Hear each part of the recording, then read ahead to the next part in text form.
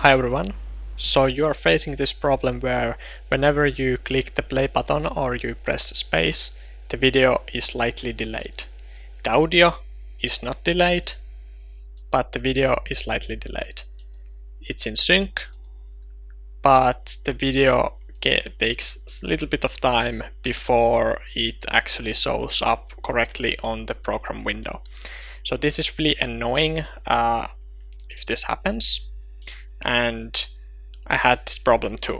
So I wanted to help you how to fix it because I googled so much and I found different kinds of solutions, but none of them helped me.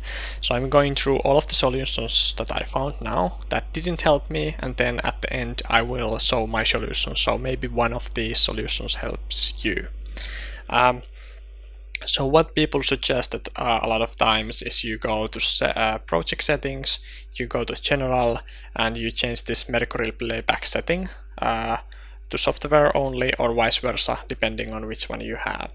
Some people suggested that you would go to ingest settings, you would ingest, and you would copy and create proxies, and you would start using proxies. I'm not going to explain how to use proxies, but you can probably find a tutorial for proxies on YouTube. So do that if you think that might be a solution for you. One thing you can change is this value right here in the program window. You can change it from full to some smaller value.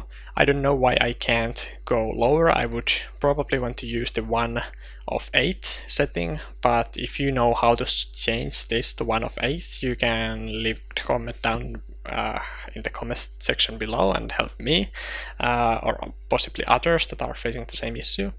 But for me that wasn't a fix either. And then some people suggested that what you would do is you would mark out and you would mark in, and then you would pre-render the in and out, and that would probably help you play back the footage.